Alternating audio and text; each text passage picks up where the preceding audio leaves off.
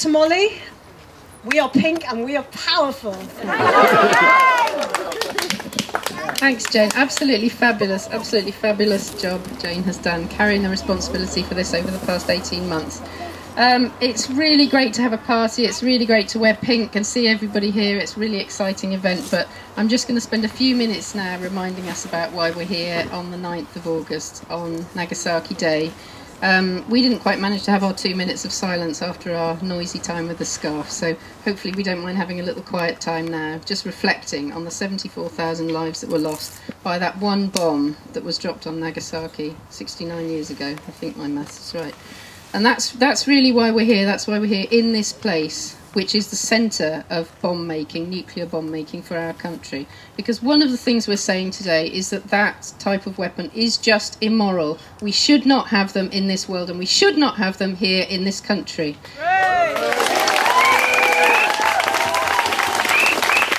I think it's also worth remembering that nuclear power and nuclear weapons are really closely linked. So back in April, I was demonstrating on the banks of the River Severn on Fukushima Day in March, because it's a terrible irony that the people of Japan, who suffered from the bombs dropped by our side in the war, actually have also suffered from civilian nuclear power and are suffering now from terrible levels of radiation.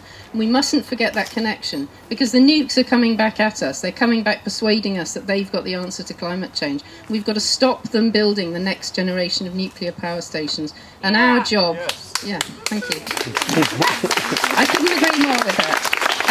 And our job in the southwest and in Stroud and all up and down the Severn is to stop Hinckley happening.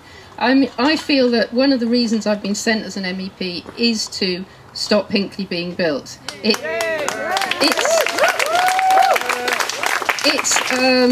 It's basically an enormous amount of public money being sent there, and that's illegal under European law. The European Commission want to find that. I believe they want to say to the British government, you just can't subsidise an industry to that extent, because they've actually had a consultation on that, which I'm sure a lot of you put responses into. And why are they asking that question if they don't want to say no to the British government? So we've got to keep the pressure up over Hinckley, because we don't want nuclear weapons, but we also don't want nuclear power.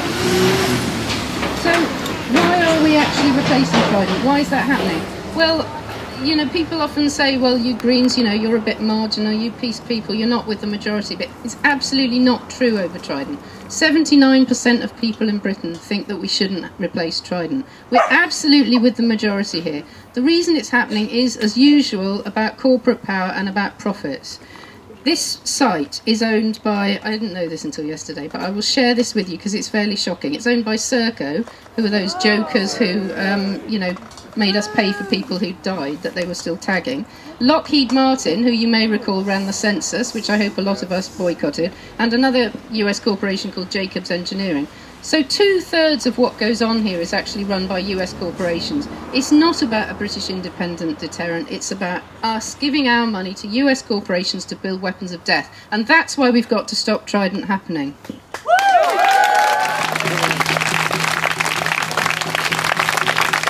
And the other thing I want to remind us of today is the relationship between the arms trade and the conflicts we see in the world. Because people often say, oh, well, nobody wins out of these conflicts. But that's not true. Because the people that make the weapons, make the bombs, make the guns that are being used in Ukraine and being used in Gaza right now, as we stand here, those are the people that are driving this endless machine of death. And those are the people that we have to stop. We have to stop the arms trade. I mean, we can link all these things together. We can link what's happening here, the deaths of children in Gaza, and the terrible situation facing people in Ukraine. They're all linked by this destructive industry, which should not be called a normal business. And I think we should call for the end of Trident. We should call for the scrapping of Trident, but we should also call for the ending of the arms trade.